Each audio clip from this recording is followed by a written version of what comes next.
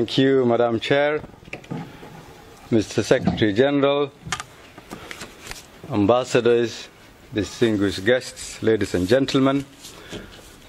I want to start first by thanking you, Madam Chair and Secretary General, for inviting me. And I, of course, do feel home. It looks like home here, seeing the people I see. But I must admit that I would be really very glad to be welcomed by the chairperson here, but to be introduced by the Secretary General. So next time when I'm traveling, if I can ask you to come with me, that would be very good. Thank you. Briefly, when I listened to you, I actually felt that that was me you were talking about, but I don't think I'm that good. But it is an honor and privilege to be here. And as a founding member of this important institute organization, I am very proud to be able to join my brothers and sisters here and to be in a position to address you. And although this was from 1975, you still continue to carry what our previous leaders have started to do for our future. And we still yearn to build that potentiality of our people and ingenuity. Now, as a proud member of the organization, I represent a nation that you've heard about over the past 30 years. But we're going to go back a little first and start from where we started. We're going to start from early 50s and 60s. Somalia, who then was the first African democratic nation, a lead nation within our continent, found itself at a later stage a nation that has seen a lot of problems, challenges and trouble. And when you talk to people, they remember of Somalia of terrorism, pirates and humanitarian challenges and famine. There was a Somalia that was the frontier of African democratic leadership, rule of law and development, supported a number of other African countries to seek their independence, some of them who might be here. But then that history seemed to be lost and forgotten for a while. But we are here to reclaim that history. We're here to restore that origin of our nation and heal the wounds of the past 30 years. I am very grateful for Madam Chair's introductory remark of our President, who has been elected a little over a year ago. That election is a new hope and a light in our country and for the Somali people. So I'm going to tell you what we've been doing for the past year and a half or so, year and 3 months.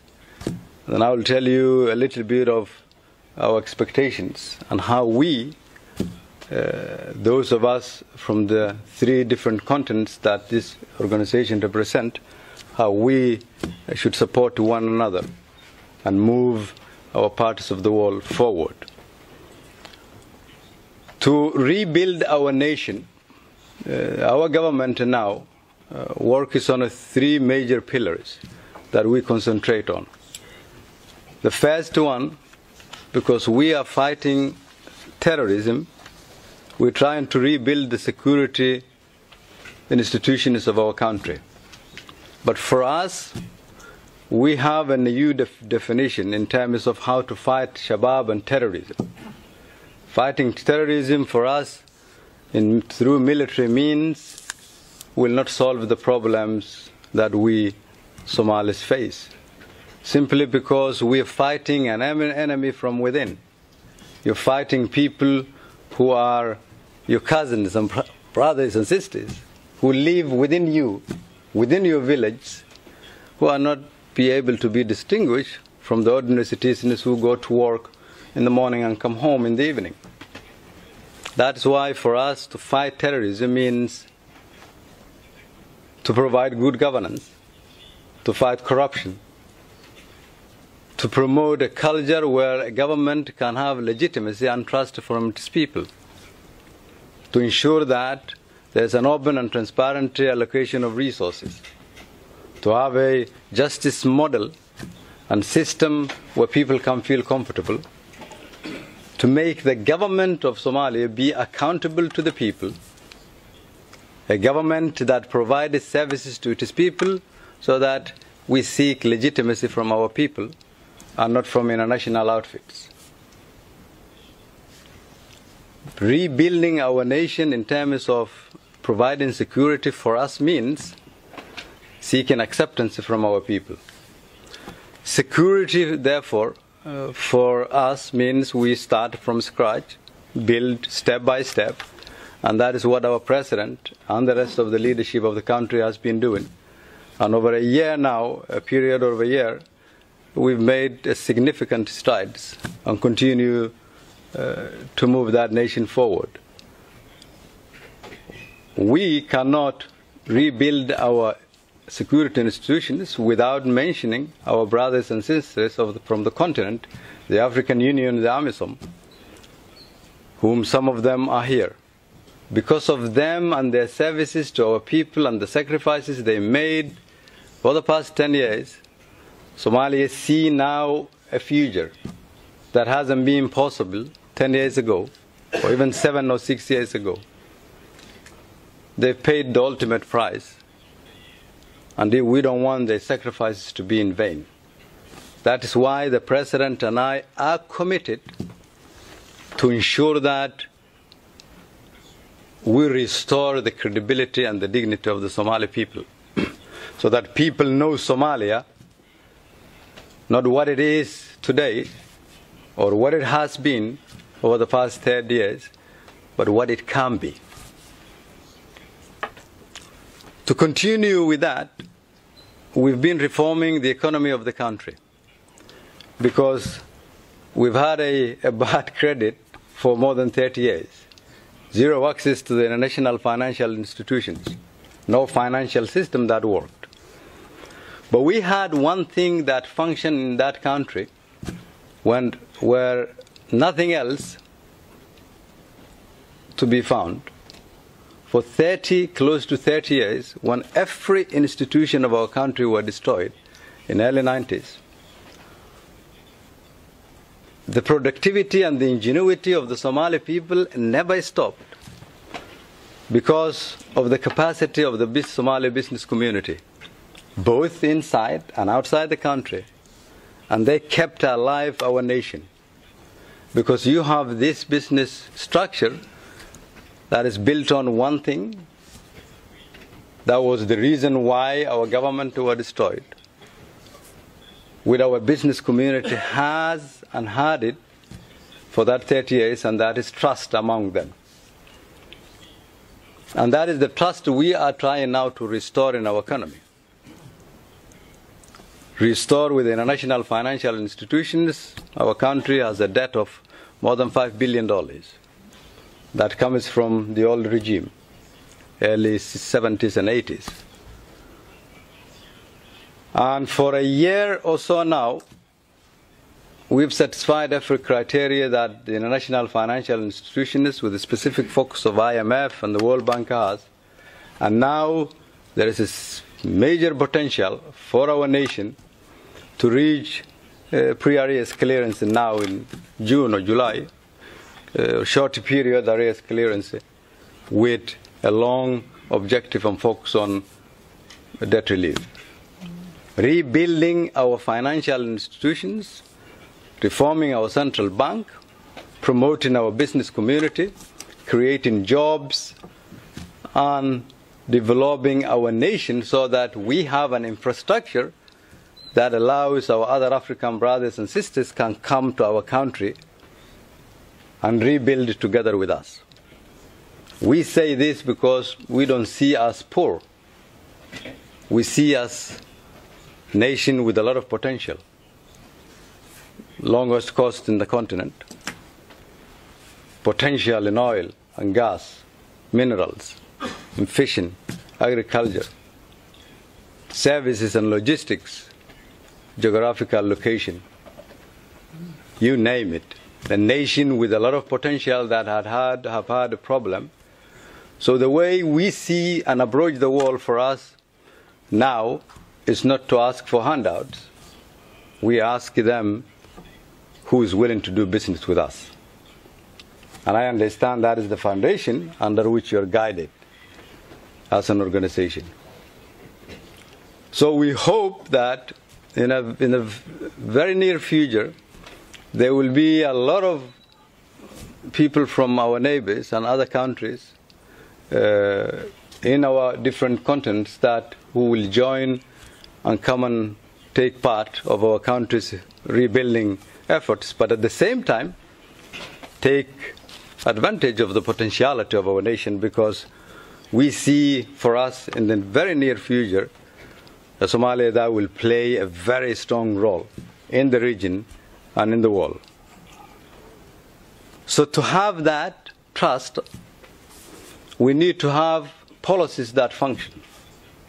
And there must be a strong cooperation between us, the federal government's leadership, and our member states, so that that structure of fair, open and transparent allocations of resources are based on political structures that are built on the trust that I've talked about. So what our government is engaged in now is, one, to redraft our constitution so that we have a constitution that is revised and caters for all the Somali people. Second, we engaged in adopting a new system of political power sharing, engaging in revenue sharing model with our federal member states, coming up with new electoral reform and electoral model for 2020 so that power is given back to the Somali people. Ordinary citizens should be what define our politics. Rule of law, civic rule, so that the 75% of our youthful population are the ones who will determine the future of our nation. And developing political parties that will take shape by the end of 2020. Within that, we've also started a new chapter of our history after 30 years of providing service to our people, building schools, roads, bridges, hospitals, so that the government is the best alternative for the Somali people. While we do all these things, we have one major challenge and others that we are confronting. And I'm saying one because that is the one I would want to leave with you so that you can support us with. And that challenge is very simple. In the eyes of the world, and many individuals see Somalia for what it has been. But we want all of you and the world to see Somalia for what it can be. That is the narrative we want you to help us champion, carry forward as we try to rebuild our nation. So is the case for you as you negotiate with the EU and others, that you negotiate from a position of strength,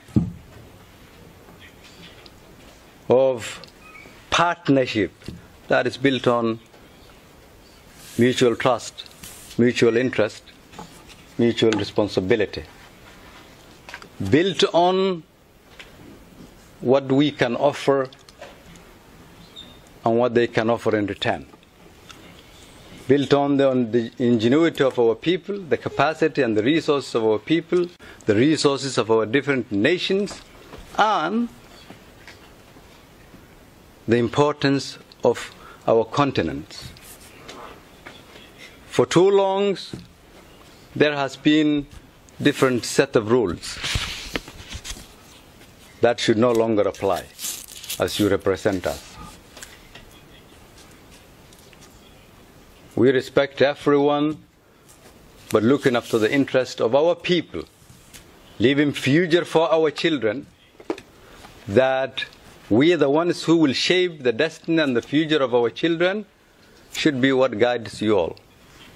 And with that note, I thank you.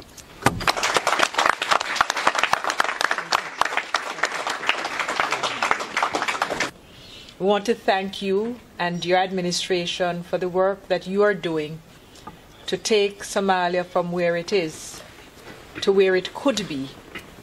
And on behalf of the ACP Committee of Ambassadors, we want to assure you that we stand in solidarity with you in those efforts, and we want to wish you and every member of the Somali community, both within and outside of your shores, success in what you do. Thank you so much. Thank you.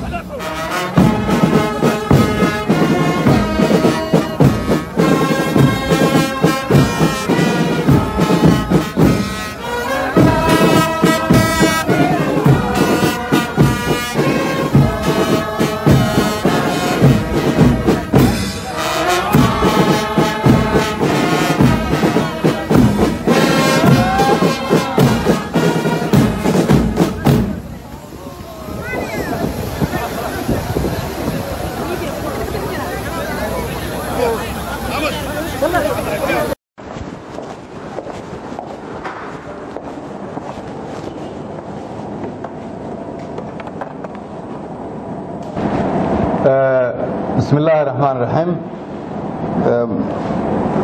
maantay waxaan ku soo laabanay dalka aniga iyo wafdi aan hogaaminayay oo ay ka mid yihiin wasiiro xildhibaano howlwadeenno ka socda xafiiska madaxweynaha xafiiska ra'iisul wasaaraha wafdigaasi waxa uu kormeer ku tagay midowga Yurub magaalada Brussels ee dalkaasi Belgium waan lahayn wada hadallo aan la yeelanay kow ra'iisul wasaaraha dalka Belgium waan ka wada hadalnay sidii la isaga kaashan lahaa arrimaha amniga horumarinta dhaqaalaha la dagaalanka argagixisada iyo horumarinta federaaleynta oo dalkaasi ay u leeyihiin khibrad dheer sidoo kale waxaan kulan dheer la yeelanay madaxa ugu sareeya midowga Yurub oo qaabilsan arrimaha dibadda iyo siyaasadda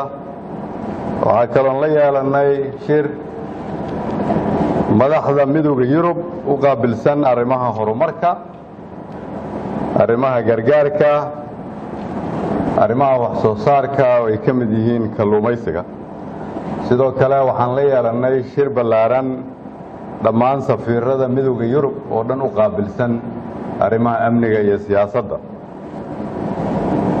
waxa kale oo halkaas aan ka qayb qaatay shir aan anigu gudoominayay ay isugu yimideen dhammaan deeq-bixiyayaasha daneeya arrimaha Soomaaliya oo looga hadlayay arrimaha amniga gaar ahaan mashruuca kala guurka amniga ee dib u dhiska ciidanka iyo sidii dawladda Soomaaliyeed mustaqbalka dhow ula wareegi lahayd amniga waddanka oo dhan halkaas waxaan ku soo aragnay dawlado ka kala socda dunida oo dhan oo aaminsan Soomaaliya inay qorayso taariikh cusub Soomaaliya inay gedisay page cusub Soomaaliya inay leedahay fursad cusub oo aaminsan in caawinaadda hadda ay Soomaaliya caawinayaan ay ka duwan tahay caawinaadii hore maadaama ay aaminsan yihiin inay qayb ka noqonayaan taariikh cusub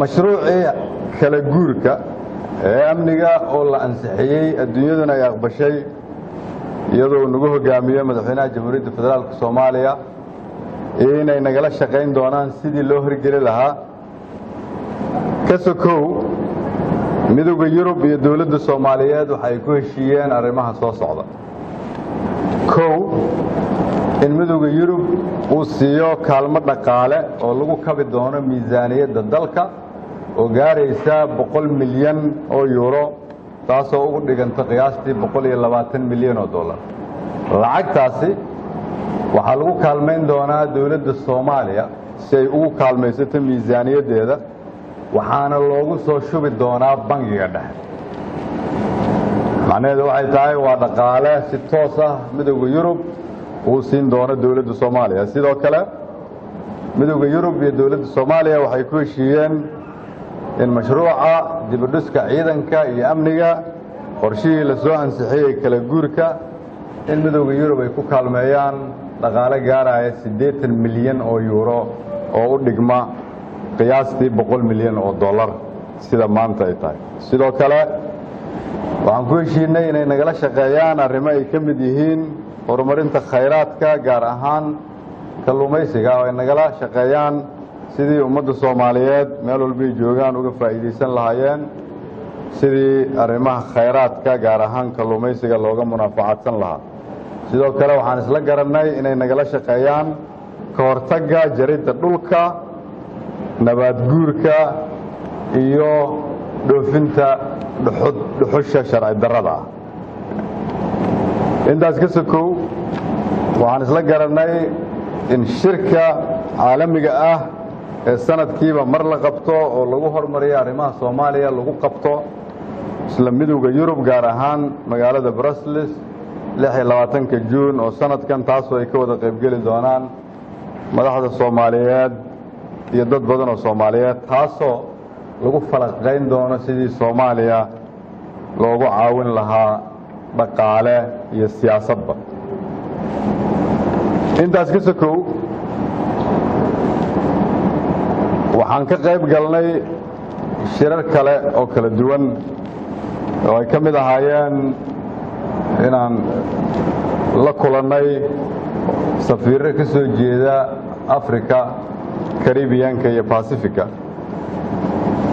oo ku midoobay urur Soomaaliyana ay ka tahay xubin kuwaasoo iyaguna dareensan Soomaaliya inay gaartay meel aad u wanaagsan ballan qaadana inay garab istaagi doonaan dalka Soomaaliyeed ugu dambeyntii waxaan aragnay dad badan oo Soomaaliyeed oo ah jaaliyadda Belgium iyo jaaliyado badan oo ka kala yimid Yurub oo dhan waxay soo raaceen dadkaasi baabuur iyo diyaarado qaarkood 7 saacadood iyo 8 saacadood ay soo socdeen si ay u tusaan dawladda Soomaaliyeed taageerada ay u hayaan waxaa ka muuqatay yididiilo Soomaalinimo iyo qaran jacayl waxay runtii igu dhaliyeen inaan dareemo dadka Soomaaliyeed sida ay u dareensan yihiin xataa markii ay joogaan qurbaha in dalkooda ay qayb ka noqdaan horumarkiisa ugu dambeyntii safarkii aan ku tagnay dalka Belgium